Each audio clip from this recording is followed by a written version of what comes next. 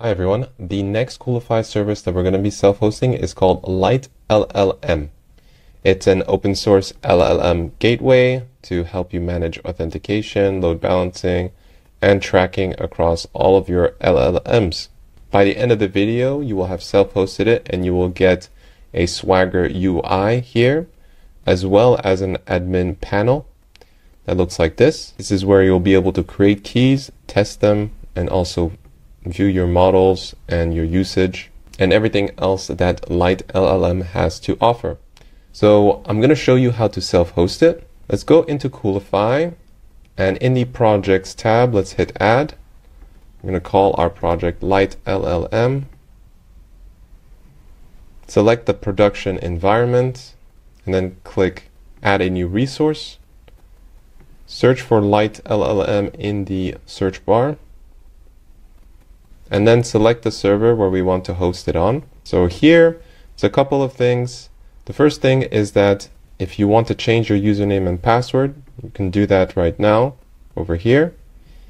And the second thing is if we were to deploy, we would actually get an error because it will complain that we are trying to deploy with some enterprise features.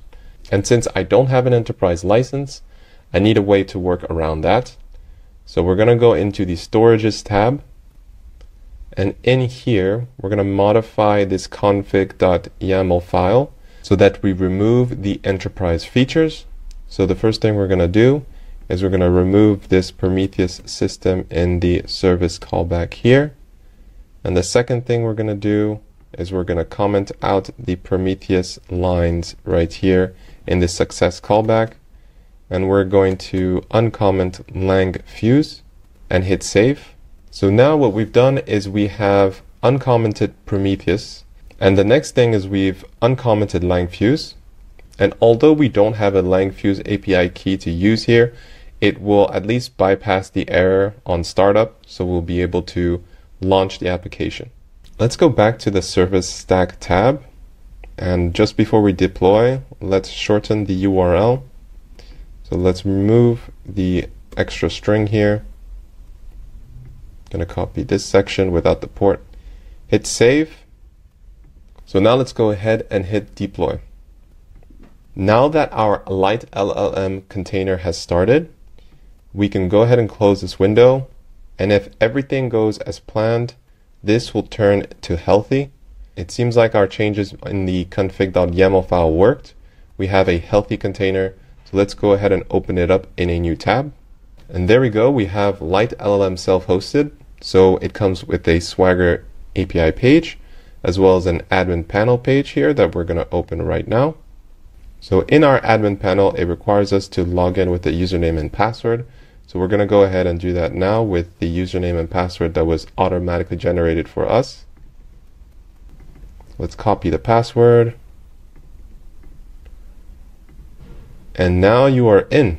And as you can see, there's an error at the top, and I believe that's because langfuse is not running. But regardless, that's how you self-host it. And ideally, you probably want to use this with an enterprise license. So you can hit this button right here to figure out on how to do that. But LLM comes with a lot of powerful features to test different models and your usage with those models. So I'm not going to go through all of those features because I myself am not versed in LLM at all.